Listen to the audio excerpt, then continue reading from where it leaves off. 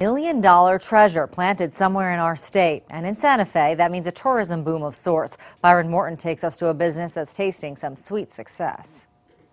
It's been a little crazy. At the inn at the Loretto in Santa Fe, Our phones are ringing off the hook. they're cashing in. We've had about, I think, 100 people who've booked the package. And it's all part of what's being called the Forrest Fenn effect. Pastrami on rye, it's his favorite sandwich. You see, Forrest Fenn is the author of this book, The Thrill of the Chase, a book that has clues to the location of a treasure chest.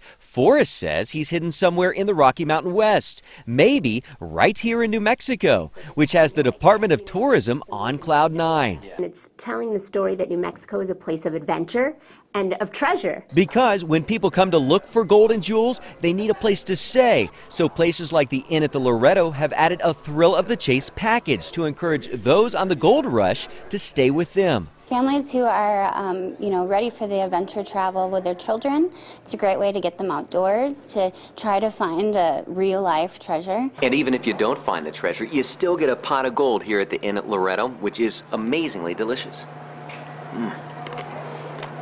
Not only will you get this chocolate treasure chest full of edible gold and pearls, as a bonus, you get the clues too. People were trying to book the package, but just to get the book. It's a good thing, and it's going to have long-term impact and benefit to us as a state. On the Treasure Watch in Santa Fe, Byron Morton, KOAT Action 7 News.